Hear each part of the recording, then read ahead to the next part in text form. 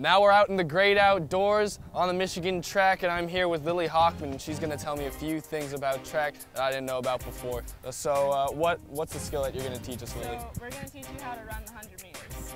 The 100-meter dash. I thought I knew how to run before, but what are the tricks and secrets to being at the elite level when it comes to running 100?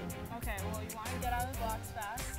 Right. You want to keep your head down until you hit about the 30, and then you just want to go all out. You want to have nothing left on the track. So you don't look like when you get out of the blocks, your head is down for your first 30 meters, so you're not looking up. You're going to try and basically fall forward out of the blocks, stay in that forward run, and then just keep looking up until you get to that final full standing position at 30.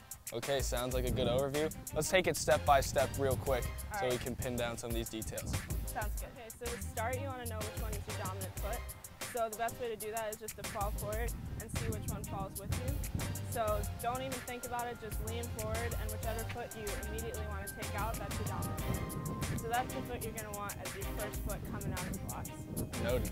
So in order to do that, after you figure that out, you're going to want to line up on the line, take your two hands and make V's with both of them.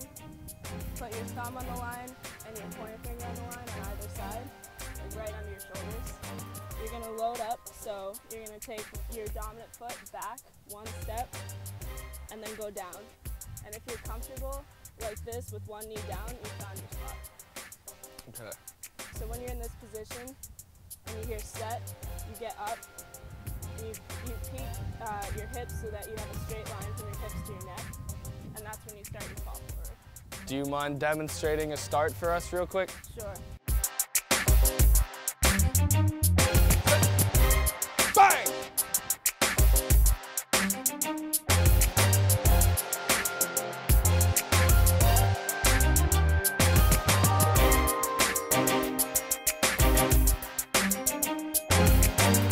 Probably a lot faster than I could go. Why is that? What were you doing when you were running that made you go Well, that the fast? best way to go fast is to stay on your toes. If you're going to be in just a sprint the full time, doesn't matter if you hit your heel or your toe, but the best way to go is to not even hit the ground fully. You're going to want to just stay up the whole time. Okay. What about your arms? You want to pump your arms as fast as you possibly can, because the faster your arms go, the faster your legs go. All right, sounds good. You two, you guys ready to race? All right, let's do it. I'm scared.